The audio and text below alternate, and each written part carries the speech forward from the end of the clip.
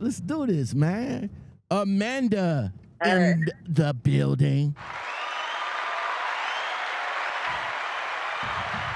Yes, ma'am. Yes, ma'am. So, Amanda, how you been doing? What's been going on with you?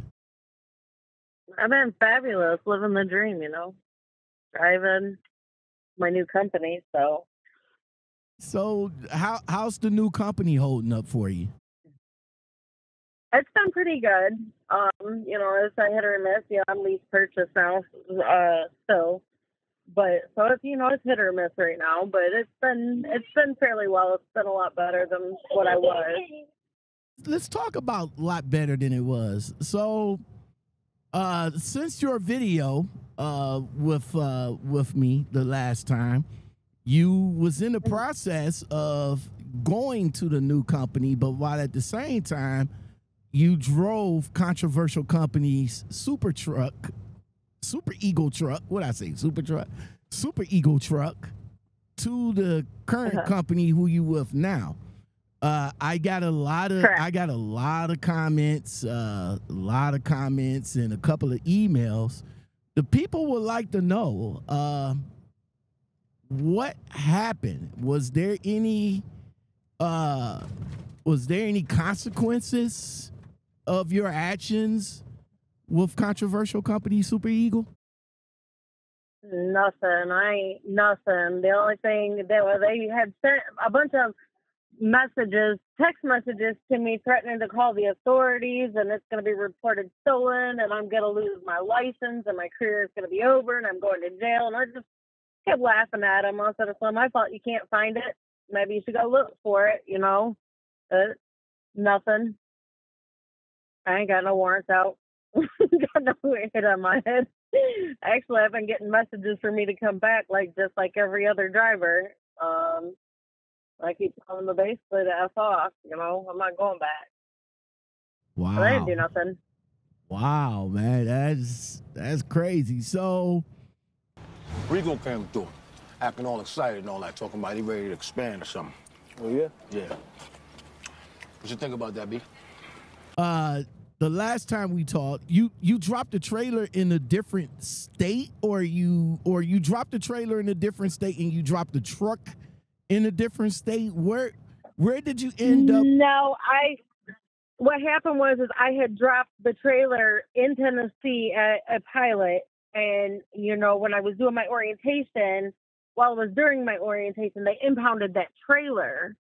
But I went and picked it up. Y'all know I went and picked it up, and I told them I had it, sent them pictures. I had it. They paid for me to get it out of the impound. They said I'd have to reimburse them, which I already knew I wasn't going to because I wasn't staying.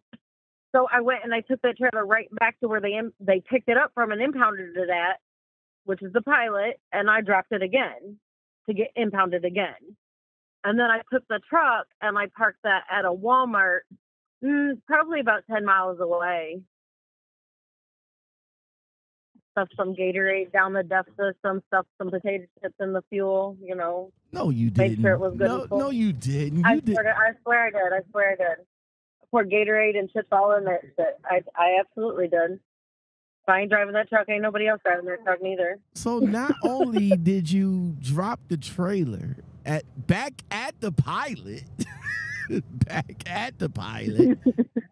you drove a few miles down the way and left the truck or the tractor at Walmart, knowing that it was going to get towed, but you also added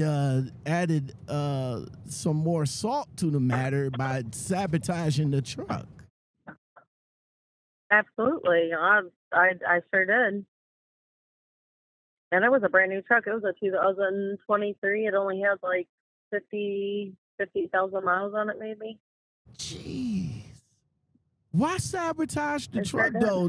Don't you Because they think ain't going to do nothing but take their truck and give it to somebody else and scam somebody, so why would I give them that opportunity?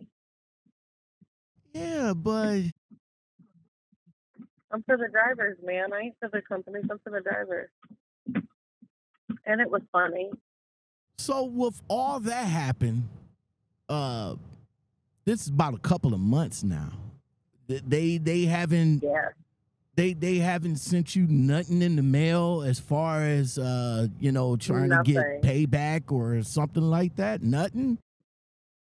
Nothing. They were calling my emergency contacts and everything else that I had on my form, talking, telling them that, hey, she's got this truck. I mean, this went on for like 3 or 4 weeks that they were contacting. They were calling me nonstop from different numbers and asking where the truck was. And now, mind you, I already told them it was at a Walmart in Nashville. I told them that. Like, it's at a Walmart in Nashville.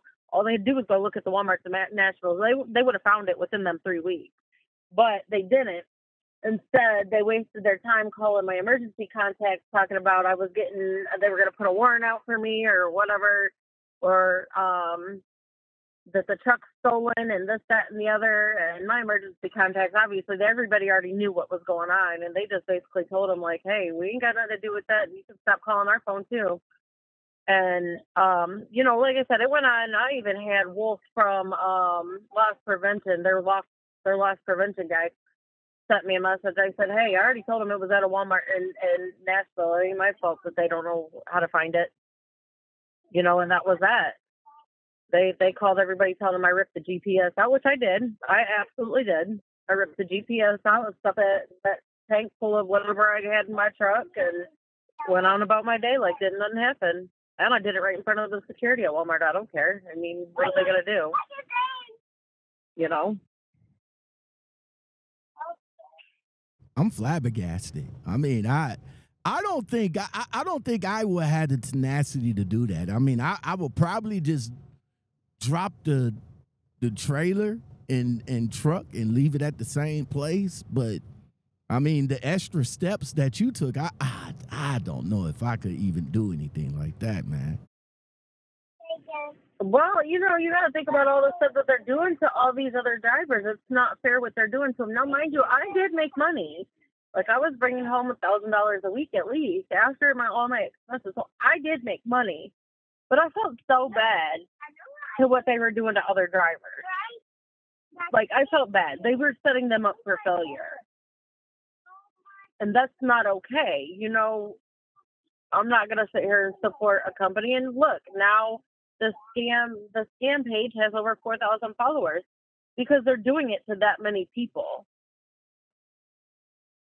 And I feel bad knowing that. Go ahead. Forgive me if I don't shake hands. Some people would say that didn't have nothing to do with you. I mean, everything that you have done, it didn't have nothing to do with you. Why would you do something that didn't have anything to do with you? Like, I mean, if SuperEgo was you know, doing it, you know, of course doing it to what they doing to drivers, what that had to do with you to try to get back at them? I mean, get back at them by, you know, sabotaging their truck. In other words, well, I guess what the people want to know is what did you get out of it? I supported my basically, it's like a whole brother sisterhood, just like, you know, cops all stick together. Am I wrong on that? Like, you know, they shoot one in one city, like all of them rally together. Am I right or wrong? Like, drivers got to stick together. And if there's a company out there doing that many drivers that bad, and we know that they're scamming people, and I might have brought something home, but at the same time, they lied to me. They may not have, like, I mean, they took money from me because if they're not giving me the actual rate, then they ultimately took from me. You know, so they were doing it to me. I just made money out of it, whereas a lot of people don't. But the fact that they lied to me and then they did scam off the top of mine too. But what do I look like out here working for a company that I know is scamming that many people? You do have a point there. You know, drivers, you know, do need to stick together. It's just unfortunate that the brotherhood is not there. So, but yeah, I get it. What I do it, I don't think I would. I'm gonna support my fellow co-drivers. Right. Now let me ask you this: if that was any other company other than controversial company SuperEgo, Do you think you would have did it to any other company, say like Swift or Prime? Do you think you would ever? Do you think you would do that? And if you did do that, do you think you would get away with it? I would. I probably would not. I mean, I'm gonna have to tread lightly on that one, because if it was like Swift or anything else, I probably would not have made it as known as I did, for the simple fact that they will mess with your driver report. But I mean, I will be honest, I probably would have like put something in the fuel tank, or I would have done something. I would have made sure it got impounded, and I probably would have, to be honest with you. I would have found a scenario where I could have gotten away with it, where they wouldn't have fucked with me, after I did it. I mean, I'm sure I could have came up with something. I probably would have. I'll just be honest. The bottom line is you're definitely not going back to controversial company SuperEgo or any of their sub companies. That's fair to say. No, I'm not going back. I'm quite happy where I'm at. I take my son to work with me. We get to relax. Like we just went to Niagara Falls the other day. I'm still making money, even though I take the time to do all these little fun things while we're out, So I'm comfortable where I'm at. I don't do this for the money per se. Like, I do it because I like to travel. I get paid to travel. I get to see the country, So to me, that's more important than making the money, because I know I'm still making money. But at the same time, we've been so many different places. We've been all the way over to California. We've been to Hollywood. We've been pretty much every state in the last 6 months for sure. So it's been going well. I don't do it for the money. I do it for the experience and the fun. I take my kids with me. We get out. We do things. Do you think SuperEgo was able to find their equipment? Do you think they was able to find it eventually? Probably eventually. It probably got impounded. I know it had to have sat there a couple of weeks. If not, it probably went to the tow yard, where it probably either got crushed or it got auctioned. That's whatever they do with the vehicles that are sitting there for a substantial amount of time. I think usually that they call the companies and let them know, like, hey, we found your truck, it's abandoned, blah, blah, blah. Whether or not they did that, I don't know. I mean, this is a Walmart that allowed truck parking, and the fact that it went 3 weeks without them finding it kind of makes me wonder what happened to the truck. I do wonder. It was a great truck. I loved it. So again, Amanda, no consequences, nothing on your DAC report, no police report, no warrants, no nothing. Not that I know of. Nobody said nothing to me. Did you check your DAC report? Did you ever do that? No. I mean, I ain't worried about it. Being that you didn't check it, you wouldn't know if controversial company SuperEgo put that on. I'll be honest with you. I don't even know how to check it. I ain't never looked at it. I'm just gonna be honest with you. HireRight.com. HIRE right.com. Definitely, you might want to. I mean, if you already said you're good with the company you're at, which is awesome, but Jesus Christ, Mister, you okay in there? You all right? You run from me, you fucking cocksucker? Where's my fucking money? I'll get it. My neck, Tony. What do you think, I'm an asshole? Huh? No. Huh? No, Tony. I can't hear you. No, please. Tony. Usually stuff don't get put on your DAC report not right away. So here's a tip, everybody.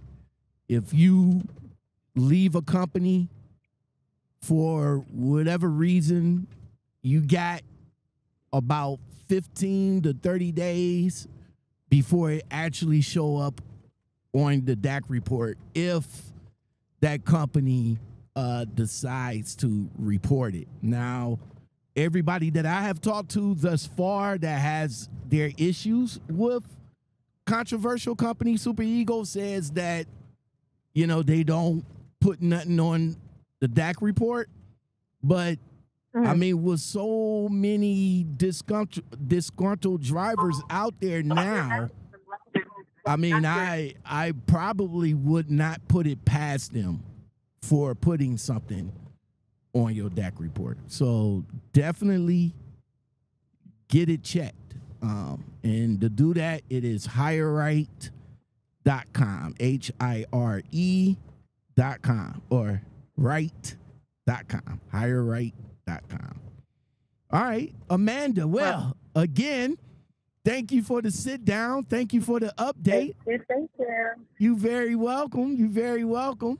There is a group on Facebook called SuperEgo Scamming Group. I think there's a lot of groups of SuperEgo on Facebook. Guys, definitely check them out. Whole bunch of good stories in there. That's where I came to meet Amanda. So definitely check it out. All right, we're off the air. All right, thanks, Amanda. You're welcome. I appreciate you. Big G's got it locked, boy. Want you to love me all night, yeah, take me